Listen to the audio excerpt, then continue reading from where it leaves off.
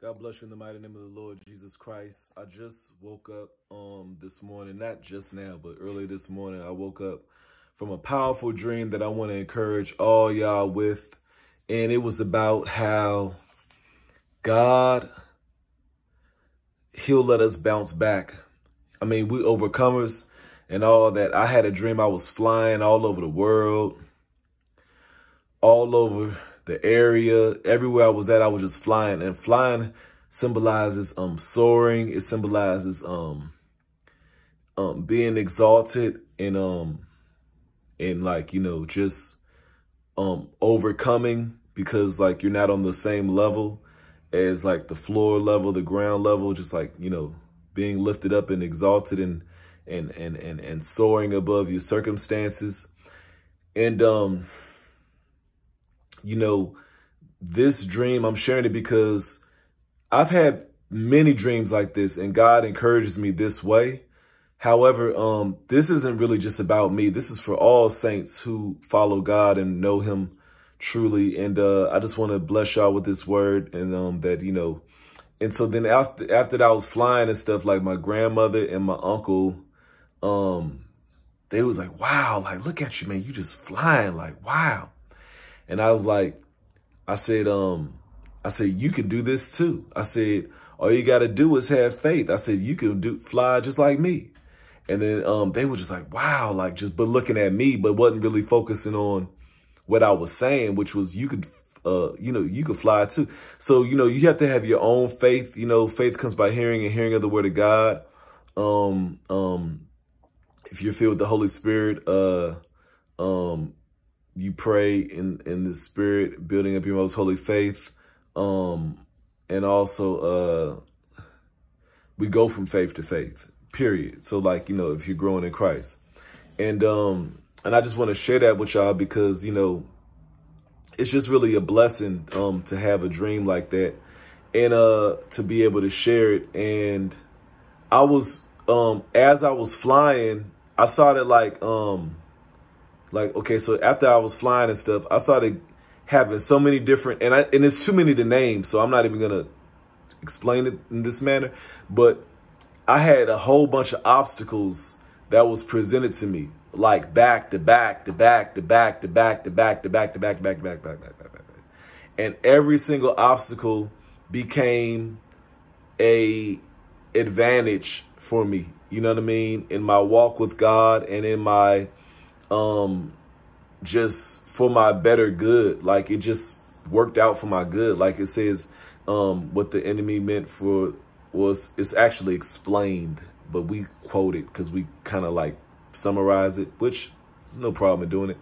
But what the enemy meant for our evil, God turned around for our good. What the devil meant for our evil, God turned around for our good.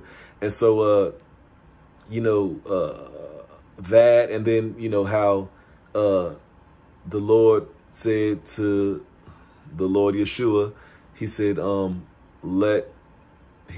on the right side of my throne, until I make your enemies your footstool. And a footstool is something that you, kick your feet back on and relax. Okay. It's just the dynamics of how God really works for us. And when I say works for us, I mean, just working on our behalf, you know what I mean? Like, looking out for us, giving us prophecy of things that's to come, warning, making sure you're fed, making sure you have shelter, making sure you're clothed, making sure you're cared for, you know, in the smallest matters, whether they're, you know, trivial, big, whatever. Like, it doesn't matter if it has to do with work. It doesn't matter if it have to do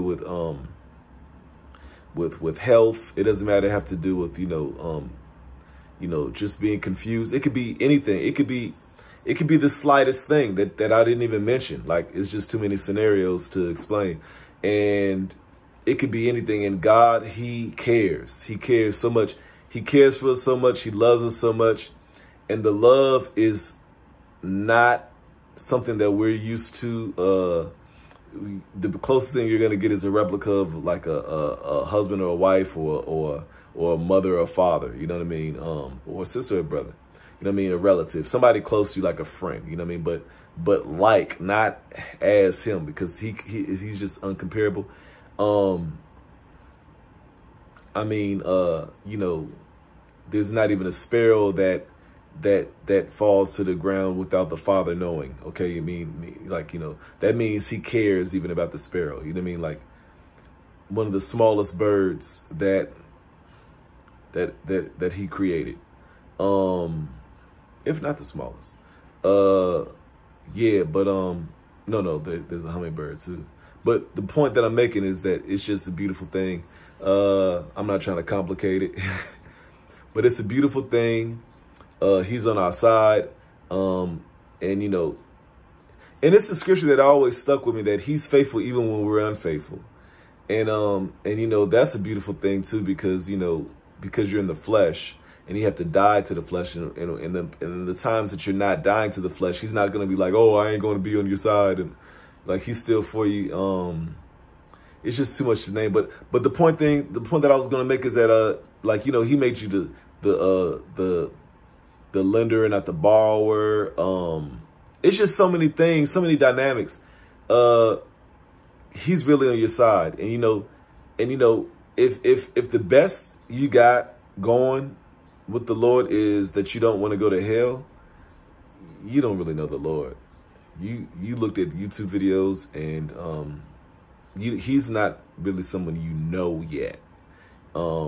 He wants to be, but yeah, if you're only focused on, like, you know, like keeping a set of rules, which you have to keep his commands, and if you don't keep his commands, that shows that you don't love God. But you keep these commands because you love God, not because you just don't want to go to hell, and you think about yourself and you're self-centered and focus on, what you don't want to experience in it. But you don't want to hurt God. You want to have fellowship with God.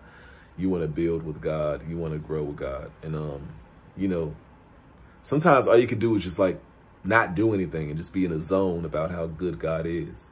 You know, we are immortal after overcoming this world. We're not normal people. And that's one of the first things that stuck with me when I first came to Christ. And, you know, in these dreams, I'm going to tell you something that really throws me off. Oh, my goodness. It takes me to wake up to realize that I haven't physically flown. But when I have these dreams, when I'm flying all over the place and stuff like that, I really be genuinely convinced that I could fly. And, you know, I believe that we can fly. Like, I hate to sound like R. Kelly, but I really do believe that we can fly. Like, all jokes aside, all hypocrisy aside, like, I believe that we can really fly. And,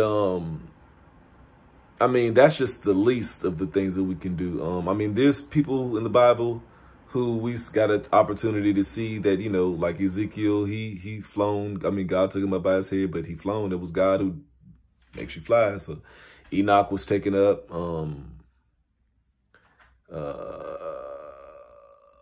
I mean, there's saints who what's the word I'm looking for? Transported. Yeah, there's saints who transported. Like, boop, now you see me, now you don't. Like Philip. I mean, I don't know, but you just can't put a limit on God. It just makes you zone out and be like, wow, like, I don't even have anything that I'm thinking about, but I just want to be zoned out. Like, you're just earthbound, but he's working for you on your behalf while you're earthbound, surrounded by people who hate you, want to kill you, speak ill against you, you know, have ill intentions, think nothing of you, but he's thinking highly of you, and he's ready to have you prosper spiritually, financially, in any way, you know, even physically. He just, you know, and I say that because of health. He cares about your health. But yeah, every single obstacle that was coming my way, man, I don't even remember all of them because it just was flooded. It was just like, it was one after another, one after another, one after another, one after another, one after another, one after another. and they all turned out for my good. It's just like how, Satan, he didn't realize that Jesus Christ was going to make an open spectacle out of him and all of his angels, and have dominion. You know what I mean? He didn't expect that. And that's the same thing it is because Christ means anointed one and we are his anointed ones. And so that's the same thing. It goes for us. You know what I mean? That's the same thing that goes for us. Anyway, I bless God. I thank you for listening.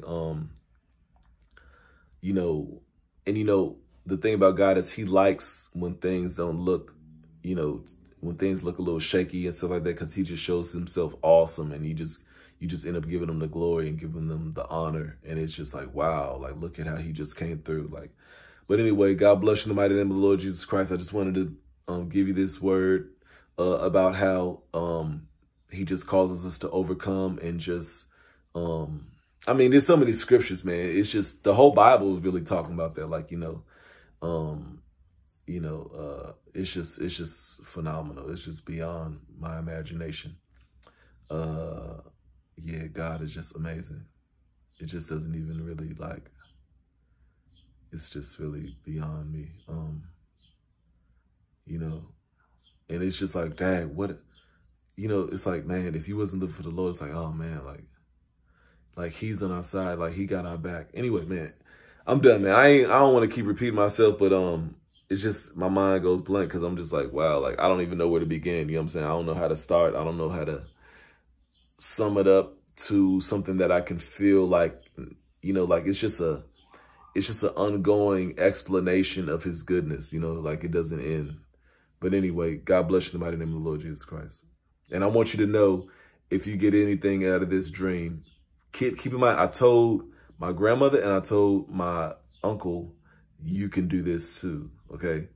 And I also, and so, hey, look, we're the family of God, okay? So how much the more y'all,